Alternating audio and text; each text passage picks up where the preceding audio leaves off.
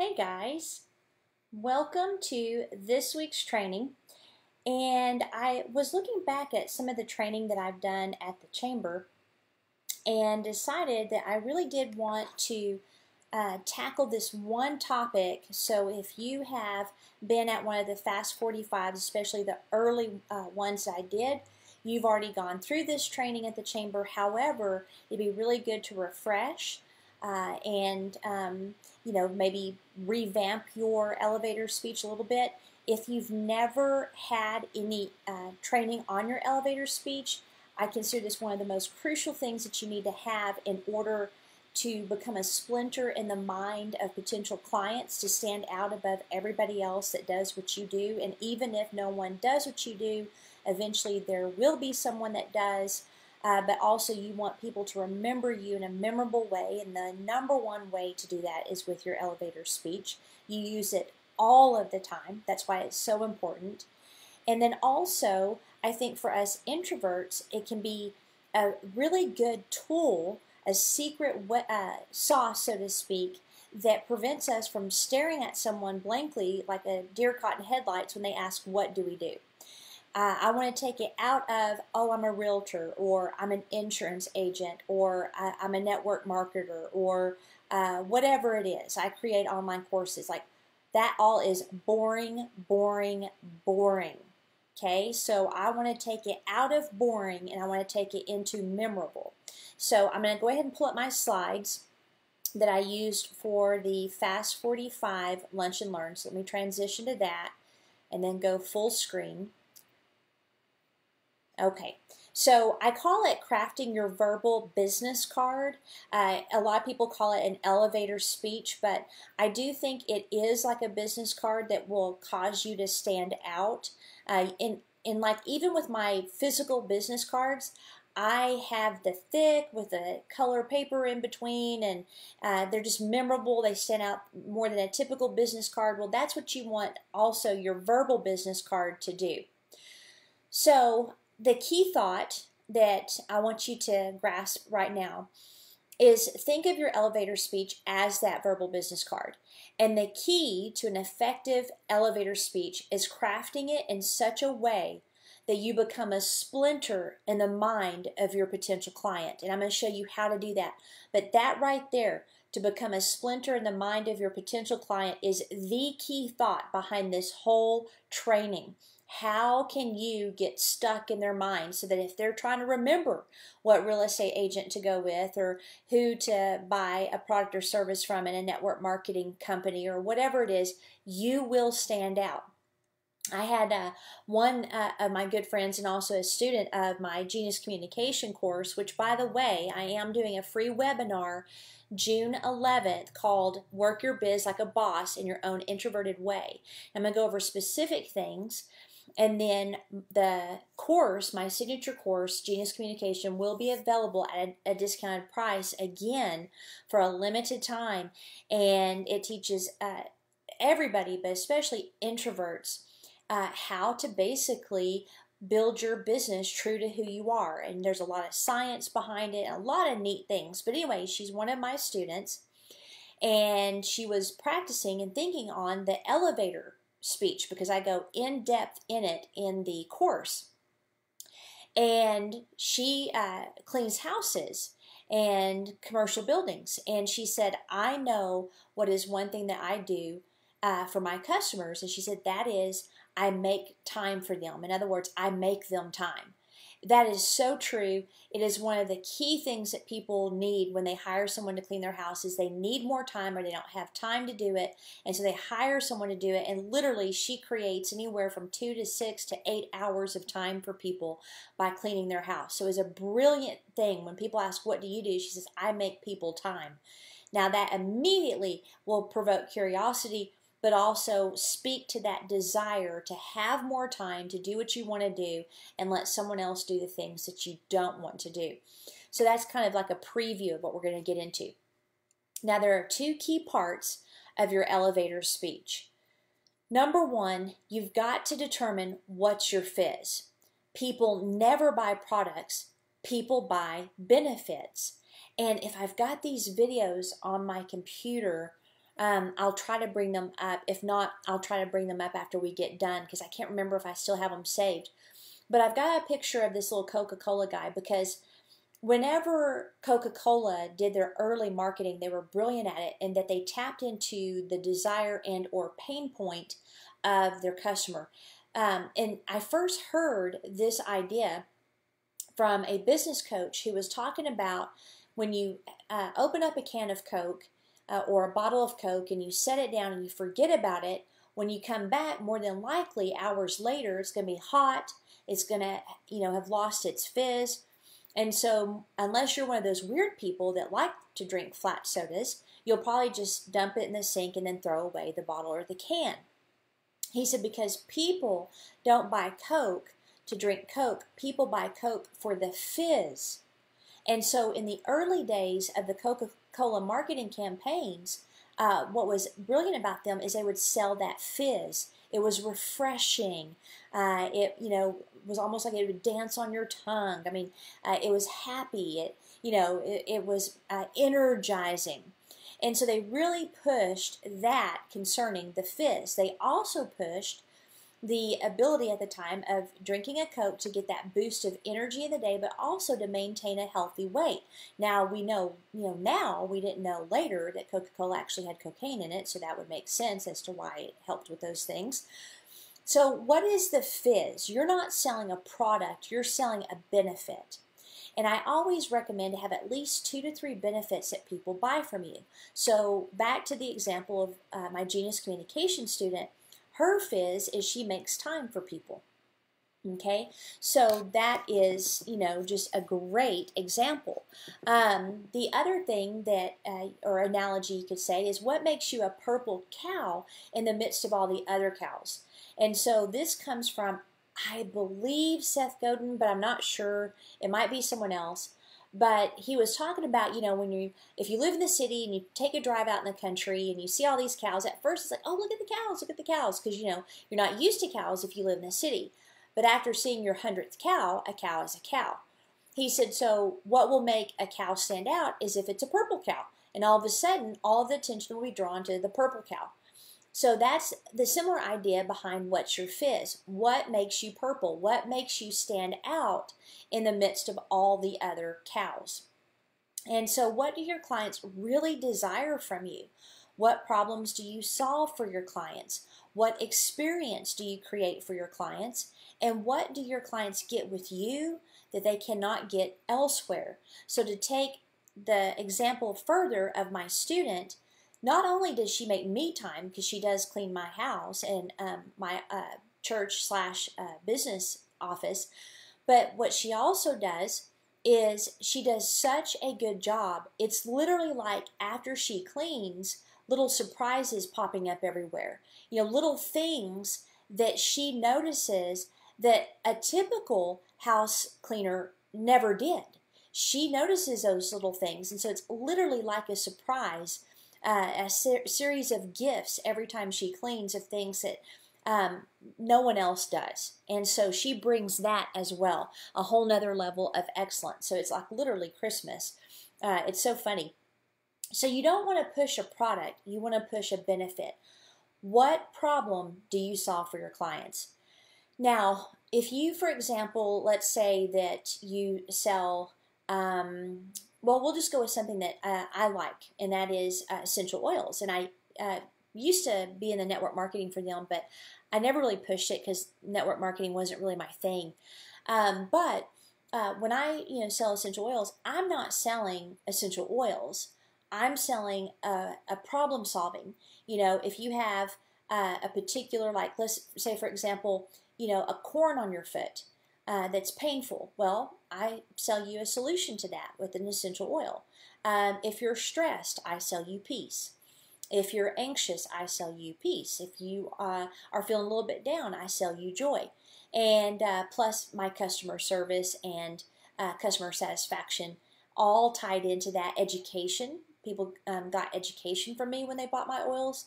So there were different things that I knew people needed from the oils. It was more than just the oils.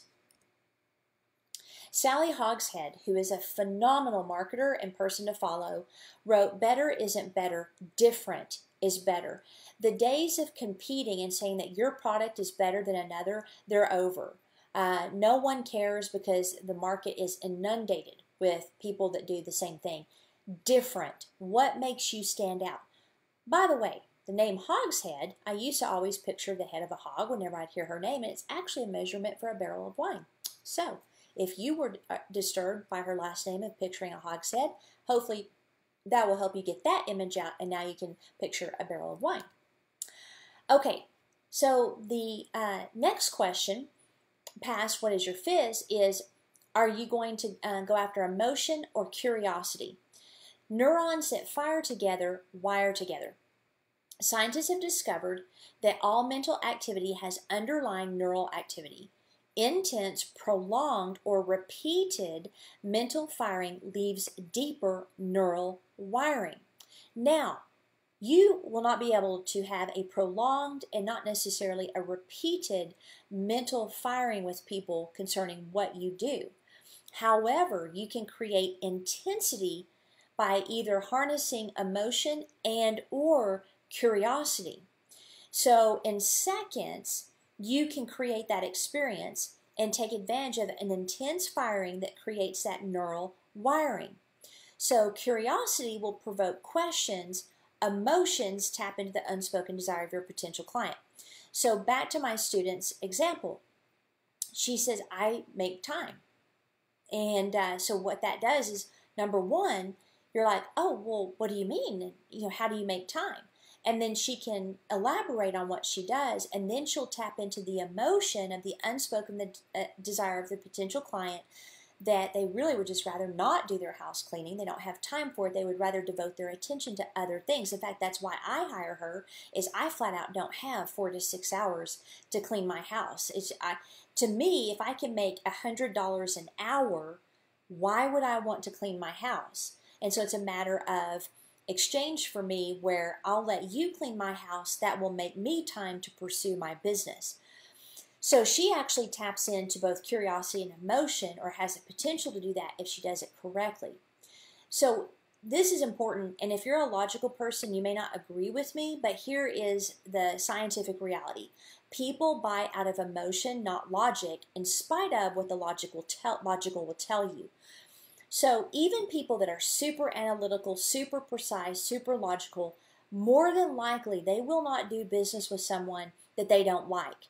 More than likely there will be some type of emotional response, like trust. They're sure they're making the right decision. Those are emotional states that will prompt them and drive them to make a decision to purchase your product or service. So if you can tap into emotion, then you will have a better result versus just saying, hey, I'm a realtor. One of my other students, her elevator speech or verbal business card was, have you ever driven by a house and thought, I would really like to buy that house? And usually people are like, well, yeah, I have. And she says, I make that happen.